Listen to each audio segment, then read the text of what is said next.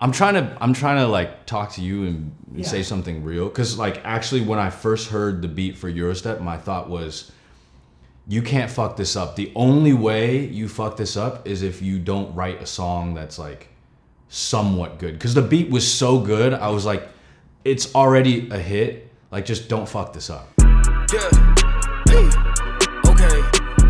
You see this, my producer sent me the beat for Eurostep. You know when you hear one of those things and immediately it just made me want to do this. So it was just like, I have to write a song to this. So I guess I just felt really inspired by it. It took a few months for it to go viral. And so I think when we released it, well, it went viral twice. The first time that it went viral was before it came out.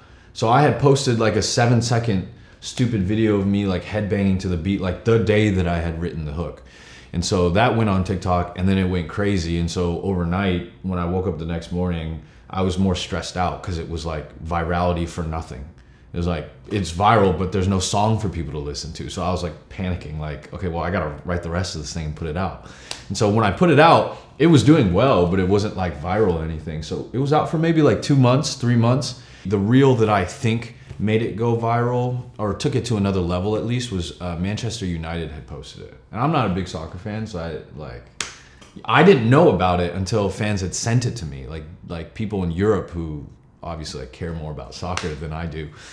They had sent it to me, and so I saw they did it. And then after Man U posted it, Premier League, their account posted it as well. And then after that, I noticed that the song started going even crazier on Reels. Hey, started from Cali and now I got bitches in Europe, they singing my shit. Remember, it's never the critic who counts, that's just the way that it is.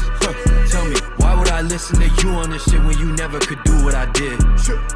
Ahead of the curve, for me to put pen down to paper, you gotta show me that you know what I'm worth. Own all my masters, I'm never signing a 360. I had initially received an email from them at like 11 p.m. at night, and I thought it was fake, because it was like requests for Eurostep, ESPN, NBA on TNT, all this stuff, right? And then I ran downstairs because I was visiting my parents at the time, and I asked my dad, I was like, yo, can you look up this email on LinkedIn? Because I didn't know if it was real, and it turned out to be real. So I hopped on to a meeting with them that same night. They were fans of the song in terms of how it would fit and what they needed to use. And like, of course for me, I'm like, I'll do it for free. Obviously, like me just being like, this is a bucket list thing for me. You could tell me that I win a Grammy or that my song would be on NBA, and like me as a lifelong basketball fan, like that's the cooler thing for me. I know where I'm going. I believe in where I'm going, and so my mentality is just like, I'm gonna be around for a long time. I'm gonna have lots of songs come out, and so if you mess with it, amazing. I love you, thank you, and welcome to, you know, to the family. If not, it's cool, I'll be around for a long time, so eventually you'll figure it out. If I want it, I just make it happen. If I speak it, it's already done. Gotta confess, everything coming my way,